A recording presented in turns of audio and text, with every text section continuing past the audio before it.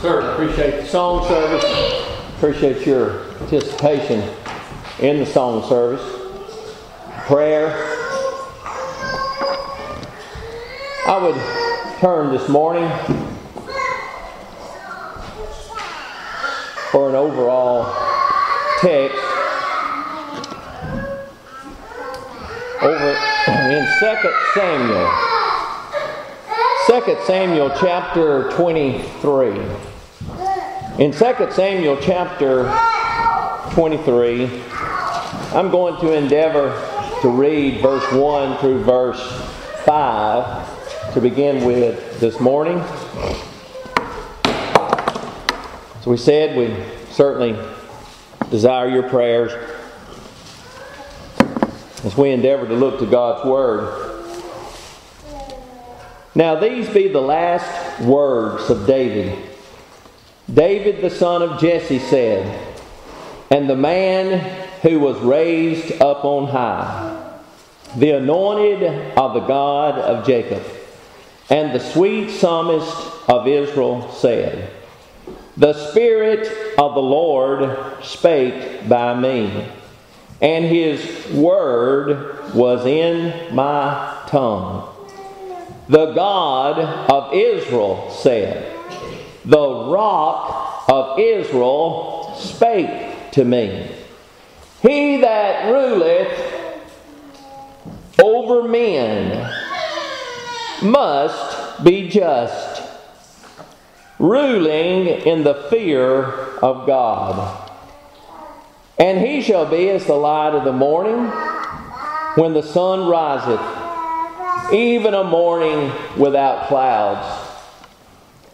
As the tender grass springing out of the earth by clear shining after rain.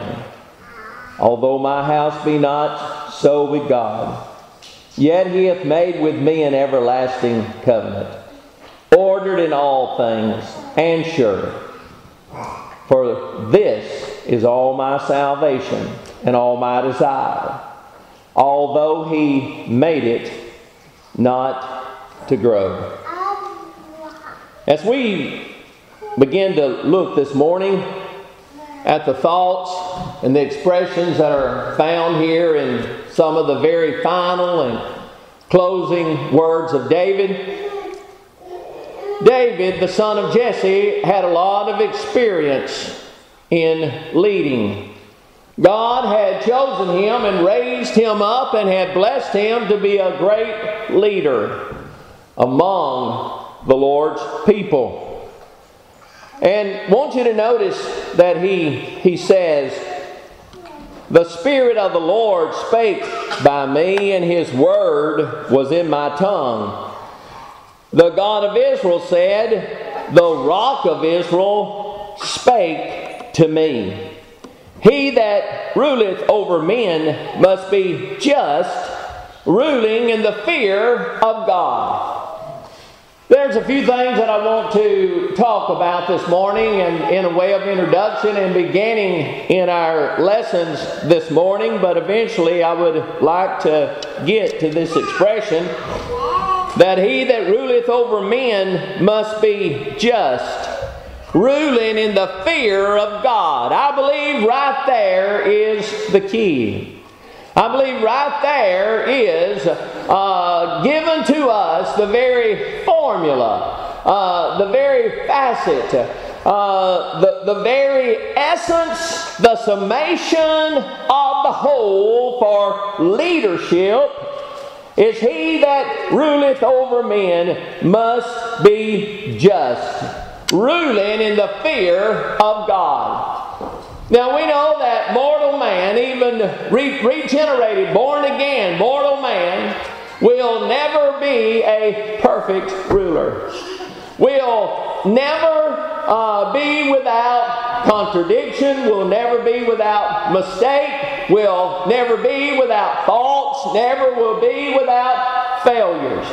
We know that there is only one ruler that is perfect, that is supreme, that is almighty, that is all-powerful, that is pure, that is holy, that always does justly, that never makes an error, that never makes a mistake, that His goodness, His very nature, keeps Him from faltering and failing. Leaders here fail. But this one that I'm speaking of at this moment, that mortal leaders, that we are to pattern our life and to follow the example from God's Word of Almighty God. Now, we're going to fall short of that, and we're not going to come up near to that perfection. But I believe that the Lord God Almighty is the perfect example and gives us in His Word the requirements and the ability and the enablement that one should follow after in order to be a good leader, a respected leader. It is one that would do just and that would rule in the fear of God. You know, it all comes down to fearing God. Now, we know that an unregenerate cannot fear God. So if a man is in a leadership position and he is not born of the Spirit of God, if he is a wicked individual, there will never be any fear of God before their eyes. But I'll tell you, brothers and sisters, the Bible admonishes God's people, God's regenerated people, to fear Him. It's over and over in the Bible. Let us hear the conclusion of the whole matter. What's the summation of it? To fear God and to keep His commandments. This is the whole duty of man. But in order for a leader to have the respect of the people, and for the people to respect the leader, and for the people to look up and acknowledge the leadership of an individual, a person will have to manifest and show forth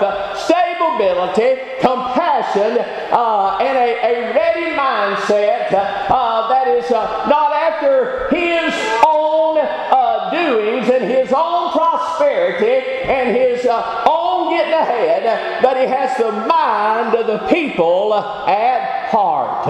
Now we know that the true example of our God, that is the ultimate leader, that is the ultimate ruler, if you please, the divine potentate, the sovereign God of all His creation, that He does rule supreme, and He will never fail, and He will never be unjust, and He will never make a mistake. He will never err. He will never fail. He is perfection personified. And He gives us in His Word the teaching that we should use as His people in leadership, in ruler position and authority. So when we begin to look at this, notice in verse 3, the God of Israel said, "The rock of Israel spake to me." Here God is referred to as Israel's rock.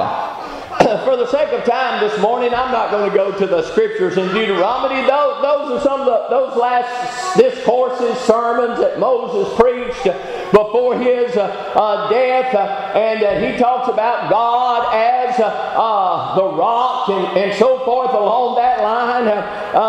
But I want to look at some other places this morning for just a few moments. A ruler has to be a rock. A ruler has to be steadfast. A ruler has to stand in conviction that is based upon God's Word. God stands in conviction of Himself, of His own nature that directs Him, that He permeates from, that He issues forth from His divine nature. The divine nature of God is pure and holy and righteous and just. So therefore, you cannot get anything else out of God or from God but that. Amen. In this sense that we're talking about this morning. I want to turn to a verse of Scripture that a lot of times is not used or spoken of in talking about God as rock, as strength. But if you remember the very prayer and the very song, remember after Hannah's prayer in 1 Samuel chapter 2, the song that Hannah sang of thanksgiving and praise unto God, when she said in verse 1 of chapter 2, and Hannah prayed and said, "My heart rejoiceth in the Lord, mine horn is exalted in the Lord." Horn there meaning strength. She's talking about her strength is exalted in the Lord. My mouth is enlarged. In other words, she is smiling even in the face of her enemies. Because of the strength of the Lord, she can have a smile on her face, because I rejoice in thy salvation. There is none holy as the Lord, for there is none besides thee. Neither is there any rock like our God. Notice that from Hannah here. There is no rock. There is no horn. There is no strength. There is no stability like our God. She places God first and foremost as ruler of all of His creation, ruler of the earth, ruler of the people. But you know, God has delegated power to individuals, to civil authorities, to civil governments here upon this earth, that individuals would rule, that individuals would judge among and betwixt, and would lead in countries and kingdoms, in smaller areas and over smaller populations such as states and counties and municipalities. You can see the example of this whenever Jethro, and I believe certainly God approved it and blessed that system there in Genesis when Moses' father-in-law gave him the instruction about putting men over different numbers of people. If you notice in Exodus chapter 18, starting there with verse 13, you're going to find the appointment of judges. What was taking place, Moses was working from daylight to dawn, if you please. There was a long line of people that had cases that needed judgment made betwixt them and other individuals over civil matters. And Moses was setting in judgment, and it was a weariness unto him. And his father-in-law, he saw this. And so when he spake unto Moses concerning this, he said in verse 21 of Exodus chapter 18, "Moreover thou shalt provide out of all the people able men, such as fear God, men of truth, hating covetousness, and place such over them to be rulers of thousands, and rulers of hundreds, rulers of fifties, and rulers of tens." Notice that. Notice the different sizes of individuals. And I make this in relation and comparison that we can understand of country and state and counties and municipalities, where it would be broken down that there would be men that would fear God and that would judge among people and carry on the affairs of civil authority that God has invested men with to operate under His Word. You know, Israel was a theocracy. God ruled. And even after kings, even after you get past the people desiring and Saul Saul the Benjamite, but then we come to David, who I recognize as the first and proper and rightful a king there. Even in that, God was still to be supreme, and David was to recognize, any ruler is to recognize that they have no power of their own but what God delegates to them by His authority, and through that network and system that God has devised for individuals to be judges and be appropriate individuals among people here on earth to keep judicial, to keep civil law and order in the land as God has dictated in His Word. But there are requirements for these individuals. And our example is God Himself, the ultimate and the supreme ruler. Notice here what the Bible says. When I first read this, we wanted to set forth the difference in the numbers, and from big large areas going on down to smaller areas.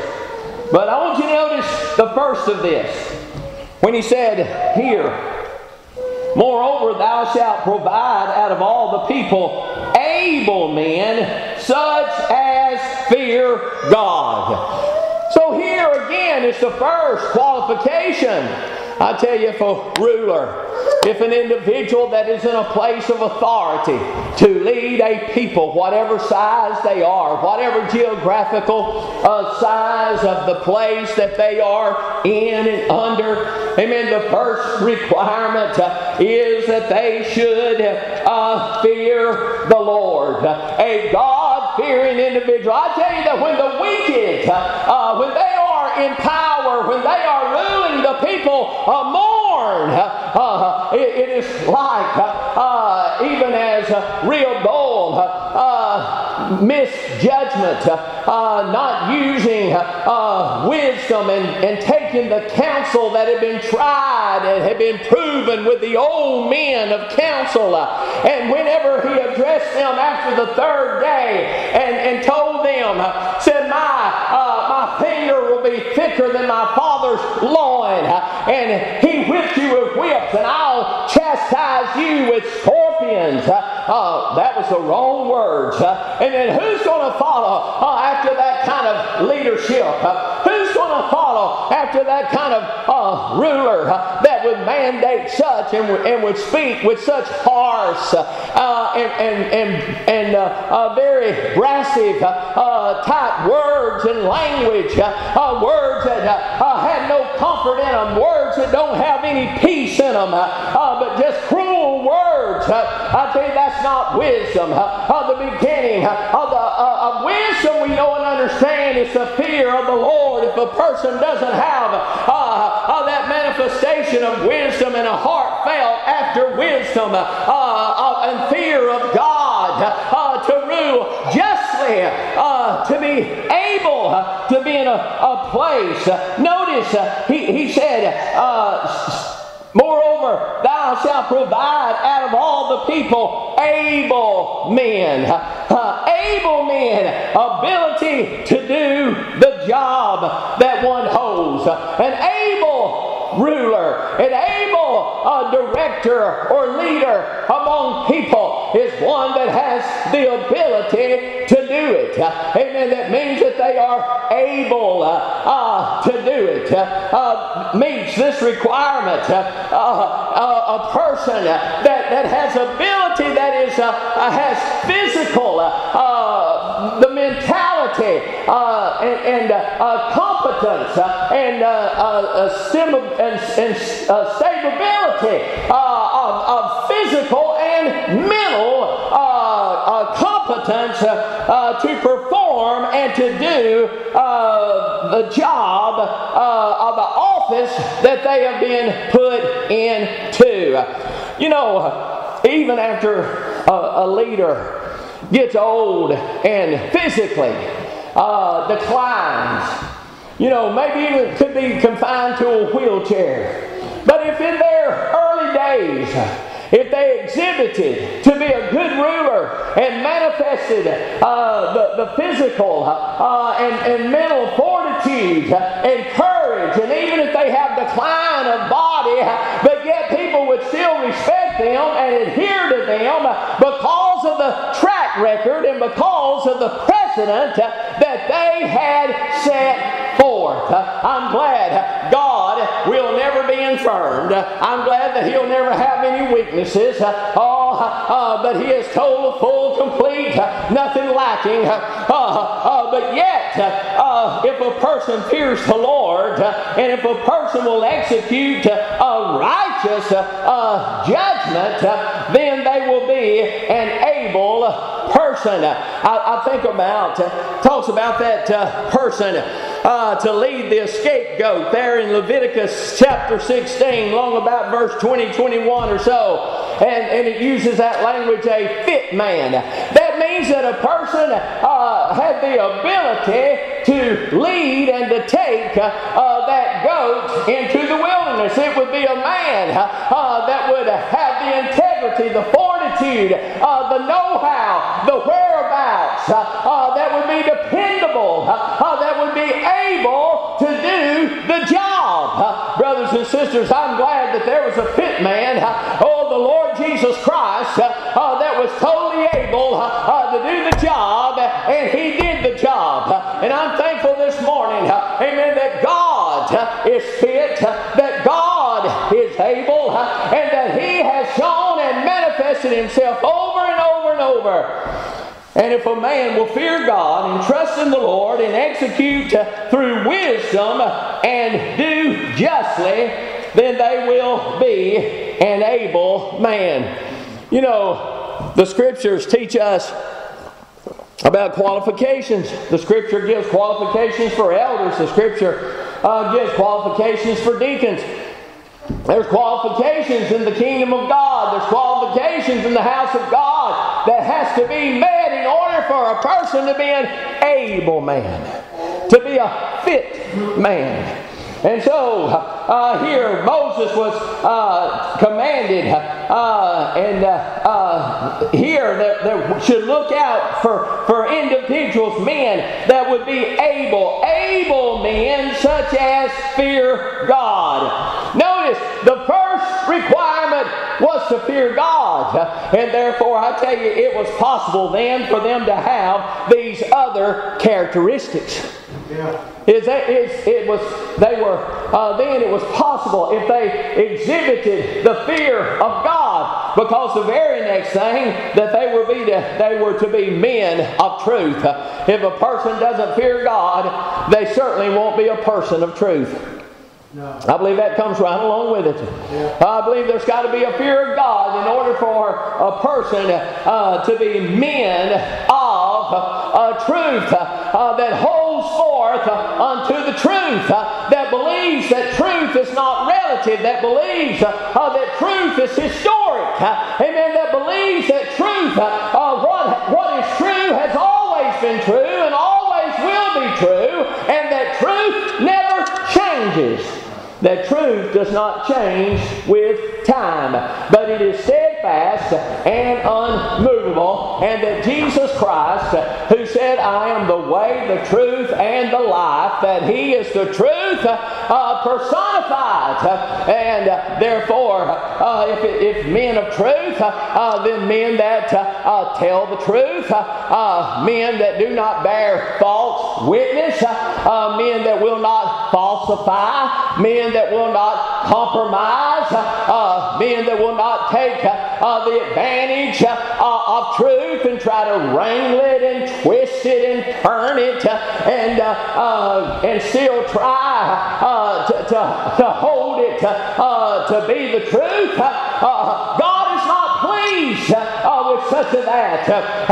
But men that would be judges, men that would be rulers, men that would be in leadership, they must fear God, and they must be men of truth. They must be men that tell the truth, that act the truth, amen, men that believe the truth. I say men that believe God's precious, holy Word. Now I know in society and civilization that is getting harder and harder and further. But I tell you, when it comes to the house of God, these things are certainly not optional. They're not optional to civil leaders, but when you have the majority that doesn't know, doesn't understand, or won't hold to what we realize is the teachings of the Bible, then you're at a disadvantage as far as out here in civil government. But I tell you, brothers and sisters, we're not at any disadvantage when it comes to the house of God. Amen. As we've said a lot of times, just any old way won't do. The falseness, heresy, half-truths, untruths, no matter how folks want to classify them, they just simply won't do. We've got to be truthful, and we've got to tell the truth. We're not to bear false witness. This is at the very core. This is at the very heart. How can a ruler, how can a leader be effective among people when the people have no confidence in them that they are truthful individuals? That they are truthful. Amen. Oh, and then he says, hating covetousness. I want to tell you, brother and sister, covetousness, it's a problem in our land. It is a problem. It's at the very heart of a lot of our problems with our civil leaders and leadership in our country. When individuals go in office relatively with not a whole lot of this worldly goods, and after they're in there 20, 20, 30 years or so and on, and then they're multi-millionaires over and double again and again. Now that tells you something. I want to tell you, and it's because they're covetousness. They're greedy of filthy lucre, and God warns His ministers not to be covetousness, not to be greedy of filthy lucre. All of God's people, I tell you, when individuals will do whatever it takes, lie, cheat, steal, to get gain in this world, that is a sin, that is wrong before God, and God is not pleased with that. And then over in the New Testament, it talks a lot about covetousness. I tell you, old Baptists used to exclude folks from church from being covetous. And you don't hear much of that anymore. Much of that talked about. But there's a precedent and there's a history of that. We're not to be covetous. When we are, when our leaders, our rulers are like that, when they won't gain and want to get gain in their covetousness of gain in order to extort, to lie, cheat, and steal, to do whatever it takes to compromise, to betray. This is not the leadership. Meaning the qualifications of thus saith the word of the Lord. So there got to be men of truth, hating covetousness, and place such over them to be rulers of thousands and rulers of hundreds and rulers of 50s and rulers of 10s. So here's the qualifications for a person that would be considered able to be in that state, in that condition. I'm glad that we have the example of God in His Word that teaches us and gives us of this. You know, one of the greatest examples of a ruler, greatest example to me of an individual of ruling in affairs and to exhibit judgment over individuals is old brother Joseph. You know, God showed him even in his earlier days, of how that he would be lifted up and would be in leadership position. God gave him dreams, and even of his own family. And of course, as his brothers hated him, and eventually got him sold down into Egypt by merchants that was going down into Egypt. But God was with him, and God blessed him and protected him and helped him. And of course, he was sold into Potiphar's house, and it wasn't long till Potiphar had made him head and ruler in his household. Only Potiphar was more so, and as far as ruler over everything else. Joseph, whenever Potiphar's wife told him day after day, lie with me, impressing upon him, tempting him to commit a great wickedness, over and over and over, his words to her was, your husband, Potiphar, he has made me over everything in his house. Everything is under my power, under my control, except you has he withheld, because you are his wife. How can I do this great wickedness? How can I sin against God?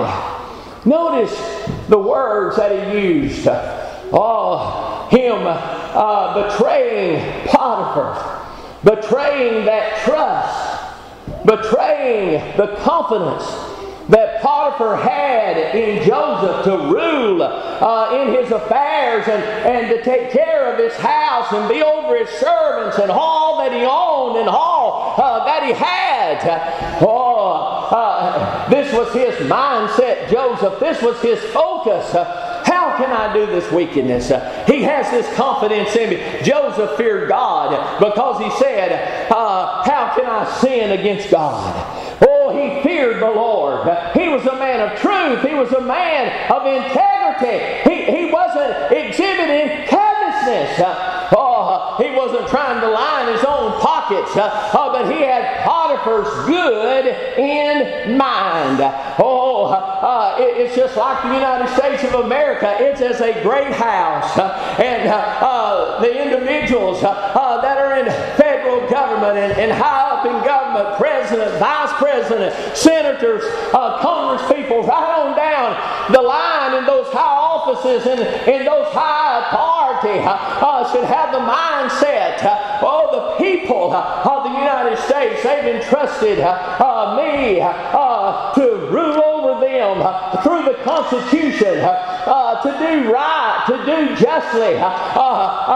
They're to guide the house and take care of the house of the United States of America, just as Joseph took care of Potiphar's house and felt that it would be a great wickedness, that it would be a great sin against God for him to take Potiphar's wife to do that great wickedness. Oh, God, help us and in our lives, that we would say to ourselves, how could I do such wickedness? How could I sin such against God?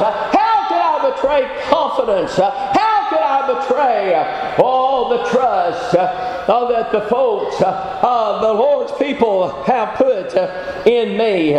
So when David is going through this, the God of Israel said, the rock of Israel spake to me, he that ruleth over men must be just. I want you to notice that. It's not a consideration. It's not an option. Must be just. Ruling in the fear of God. Ruling in the fear of God. As I said, God is our great example. Over in Psalms the 71st Psalm. The 71st Psalm, which is a prayer for help. And it's particularly a prayer for help in old age.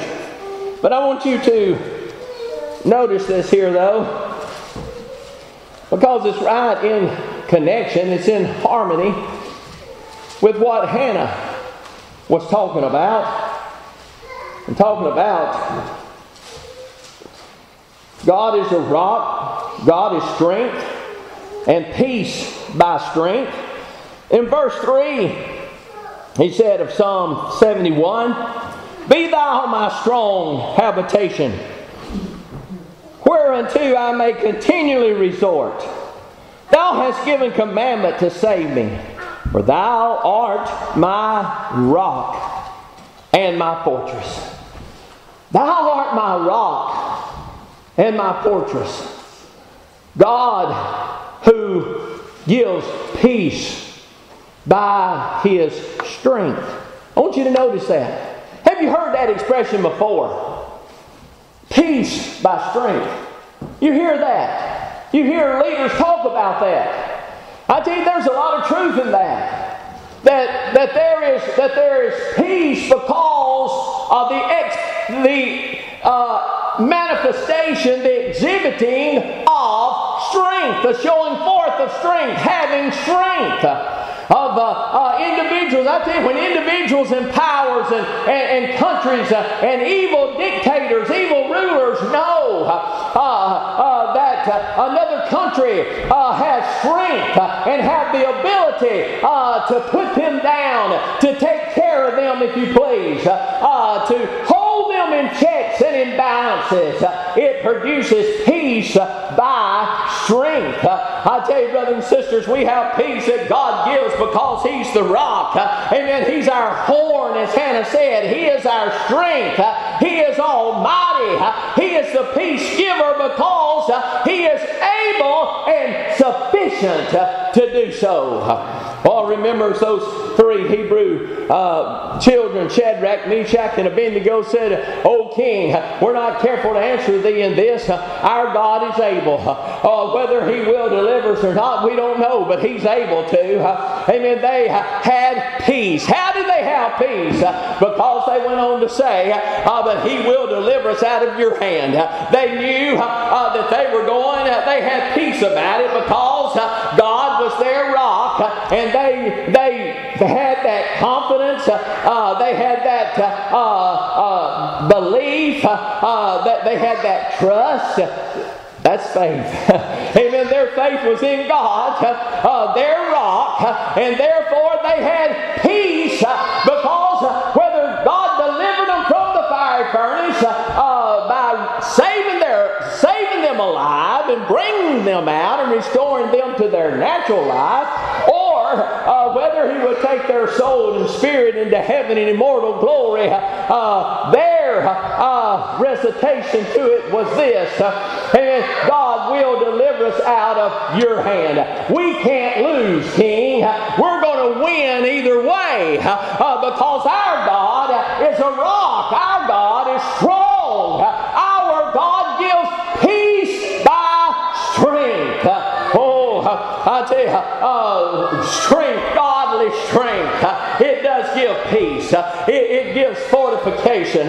It gives assurance. It gives the comfort and the consolation that is needed when we trust in the rock that is certainly higher than we are. And I mentioned this, maybe it was last Sunday or Sunday before, but I didn't use this verse. But here's the verse when I was talking about getting old and talking about dementia and so forth. But in verse 9 of Psalm 71, he said, "Cast me not off in the time of old age. Forsake me not when my strength faileth." Our strength is going to fail. Ruler strength fails. But if a man fears God, and if a man has walked in truth and integrity, and if a man has not distorted, if a man has not cheated to get gain, but has gotten the gain in the proper way through, as the Word of God teaches, and through God's blessings, I tell you, when our strength fails, we can have an inner peace that will pass all understanding, and that peace comes from from the Lord. Yes, we live in dark days. Yes, we have leaders that seemingly don't fear God. They don't manifest it if they do. We have those that no doubt are covetous. No doubt those that are not walking in truth and integrity. But brothers and sisters, our trust, our ultimate trust and confidence and strength is not in them. It is in our rock. Our confidence, our peace is in our horn. Amen. God Almighty, our great help and our great strength. You know, the Lord Jesus Christ, He is a great rock. You remember the words of the Apostle Paul there to the Corinthians in 1 Corinthians chapter 10. Remember when he said there in verse 4, when he's talking about the children of Israel, and where Israel is a warning example, and he's given this example of warning in verse 4, and did all drink the same spiritual drink, for they drank of that spiritual rock that followed them, and that rock was Christ. Now Christ did not turn himself into a physical rock. That's not what that's talking about. We know there are actual manifestations of the second person of the Godhead, the Word in the Old Testament. I believe the Word, the second person, the Son of God, was the man by the wall of Jericho that Joshua talked with. I believe that the fourth man in the furnace was a manifestation of the Son of God. But the rock that Moses smote, and then the rock that he was to speak to, but smote again, and therefore wasn't suffered to go in the promised land. See, Christ only to be smitten once. He's smitten, then therefore you can talk to him. Amen. That's the lesson that God was showing, because Christ is smitten for his people. Therefore he is our intercessor. Therefore he is our great one between us and God. He's our daysman that lays a hand on us and lays a hand on God. He's the betwixt. He's the between. He's the medium. He's the connection. Thank God forevermore. And we can speak, amen, to him. But that rock was a type of Christ, as God provided water that was life-giving water, if you please, sustained their natural life. It was necessary for the life of their animals. It was necessary for their life. I tell you, the rock, the living rock, the Lord Jesus Christ, and the true eternal life, the water that he gives is essential.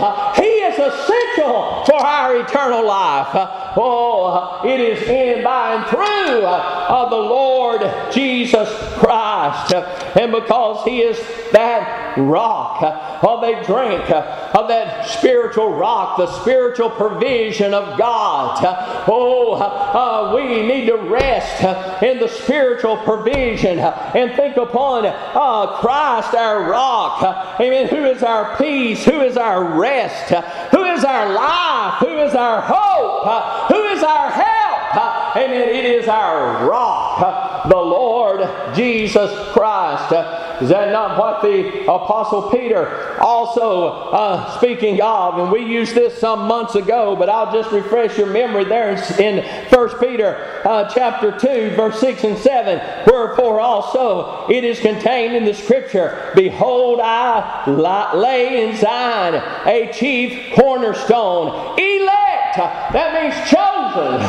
Amen. He is the chosen, amen, of God for salvation scheme, for redemption purpose. He is the elect of God. He is the right hand of God.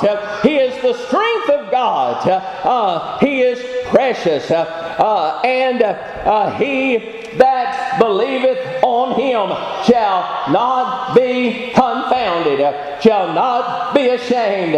Unto you therefore which believe he is precious, but unto them which be disobedient, the stone which the builders disallowed, the same is made the head of the corner. So Christ, he is the rock, he is the cornerstone, he is the elect, he is the very chosen of God. Christ, the elect. Where else then would his people be chosen? To whom else would his people be chosen in? He is the elect of God, and the elect, amen, out of the human family were chosen and treasured in Christ. The Apostle Paul said that we were chosen in him before the very foundation of the world. Why? Why chosen in him? He's that rock and he's unmovable. He is stable. Rulers here upon this earth, and we know of those back through the times that God suffered in leadership positions and authority. We know what miserable ways and conditions that they imposed upon those that they ruled. Oh, but as God had shown and had taught David concerning the matter, concerning the grave situation that he that ruleth over men must be just, ruling in the fear of God. Amen. I want to turn to Isaiah chapter 11. This is about our Lord and his ruling in his kingdom, the gospel kingdom, where he is King of kings and Lord of lords. Notice what Isaiah said. He's talking about the righteous reign of the branch of Jesse. He says, "And there shall come forth a rod out of the stem of Jesse, and a branch shall grow out of his roots. And the Spirit of the Lord shall rest upon him, the Spirit of wisdom and understanding, the Spirit of counsel and might, the Spirit of knowledge and of the fear of the Lord." Now this is talking about Jesus Christ. This is talking about Jesus Christ. And here it says that the Spirit of wisdom and understanding, the Spirit of counsel and might, the Spirit of knowledge and of the fear of the Lord. I'm not going to take time to turn over and read it, but you can connect this and talk about the 7 spirits that are before the throne of God. We know God is one. God is one Spirit. 7, not talking about a division, but talking about the gift or the characteristic, the empowerment and embodiment of the quality that is under consideration. And of course 7 in Scripture is that of a number of perfection. And we know that God is perfect and complete. But notice as he talks about this, the Spirit of wisdom and understanding, the Spirit of counsel and might, the Spirit of knowledge and of the fear of the Lord, and shall make him of quick understanding in the fear of the Lord. This is the man Christ Jesus. Yeah.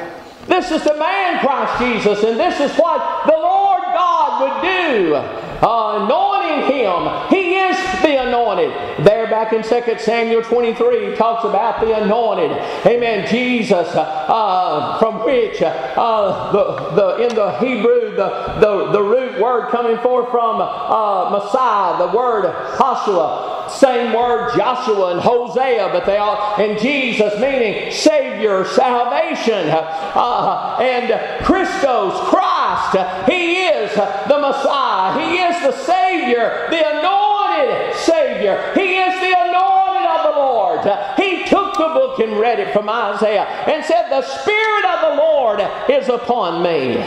Oh, he hath anointed me to preach the acceptable year of the Lord. We know there in the Jordan River when he was baptized, when he was manifestly set forth, ordained, and then the Father spoke over him and said, "This is my beloved Son, in whom I am well pleased." And the Spirit descended upon him in the form of the dove.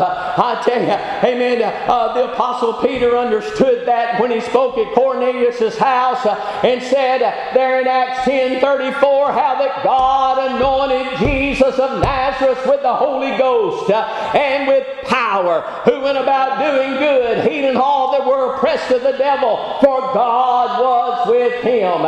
He did it by the power of the Holy Ghost. He did it by the anointing, the man Christ Jesus. He did the signs and miracles and healings, amen, and manifestly shown forth, amen, by the Holy Ghost. That's why Jesus told them, because they kept accusing him of casting out devils by the prince of devils, Beelzebub. Amen. And Jesus said, you can speak a word against the Father, you can speak a word against the Son, but if you speak a word against the Holy Ghost, it's not going to be forgiven you in this world or the world to come. He was saying this world you're standing in and the world that is about to come. Amen. The order of arrangements. You're in this old Jewish world. Amen. And there's a new order coming. There is a new and living way, and you're not going to have part in it. You're not going to have entrance into it. Because you're blaspheming the Holy Ghost. They were speaking against the Holy Ghost. Why? Because God was anointing him with the Holy Ghost. And they said he was anointed he was doing what he did by the devil. And that was blaspheming the Holy Ghost. Yeah. So, our Lord was quick. Amen. A quick study, if you please. Why? Because he had this endowment. Amen. As a ruler, as a leader, as a person that was going in and out among people. He had this spirit of wisdom and understanding.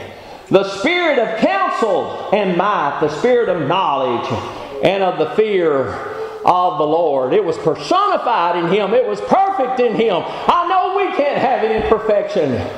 We miss the mark. We falter. We fail. But Christ, amen, here's our example that we look to. And in these things right here, I tell you, amen, a ruler must have these things. A ruler must have wisdom. He's got to have understanding. He's got to, we need the spirit of counsel and might, the spirit of knowledge. And we must manifest the Spirit of the Lord. If a person is born again of the Spirit of God, they have the ability within them because God has worked in them.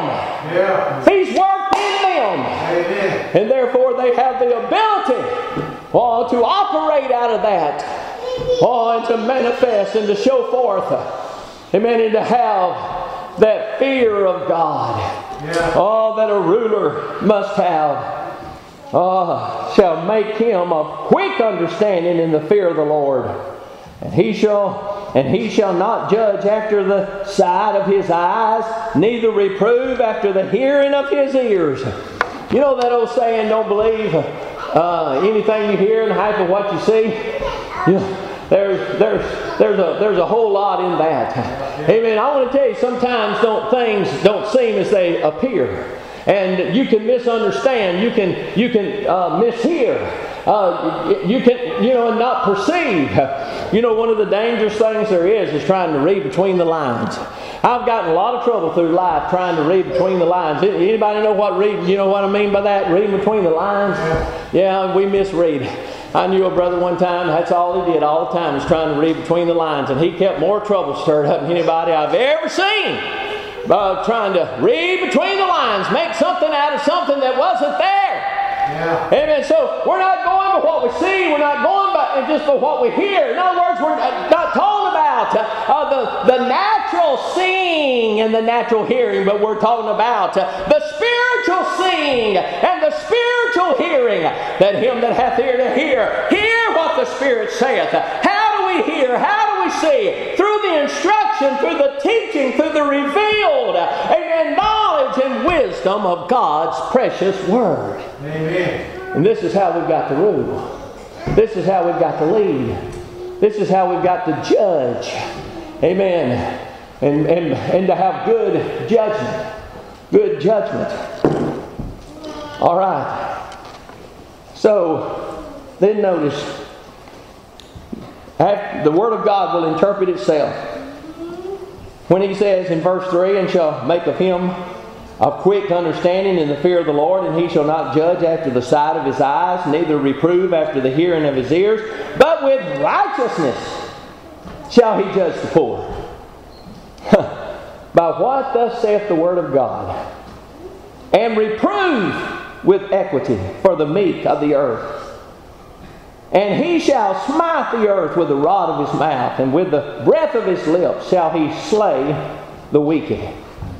And righteousness shall be the girdle of his loins, the belt round about him that holds his garment, and faithfulness the girdle of his reins.